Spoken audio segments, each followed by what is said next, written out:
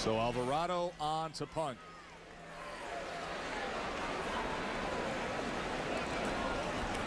Here comes the rush. Gets it away. Loose ball. Penalty marker is down. Well, you know what that one is.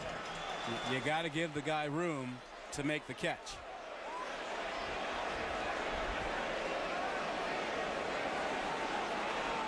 And that's what they're talking about now.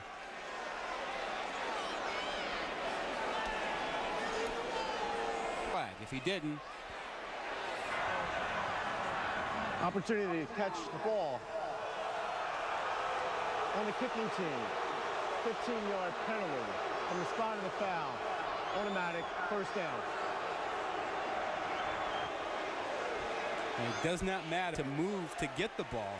You have to give him space to make the catch. Previous play is under review. Let's take a look at Jasper Howard here. He calls a fair catch, and he's moving up towards trying to get this. And now he's got three guys in front of him, and the ball actually hits the helmet. That was Eric Setzer.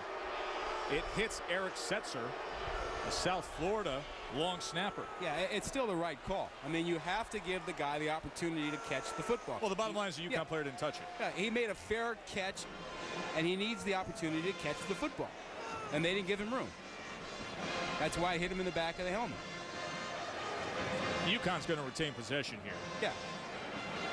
Well, they're going to retain possession plus the 15 yards. Exactly. So the officials sorting this out. Let's talk about, Rod, what you will be looking for out of the UConn offense at this stage of the game, now trailing by 4, based on where you've seen them have success here in the second half. They've been fairly inconsistent. Well, the only real success they've had is really the use of their field. At the review, the play stands as called on the field. There was a penalty on the foul, 15-yard penalty, first down.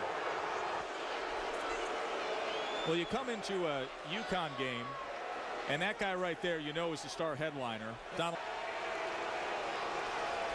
So first down for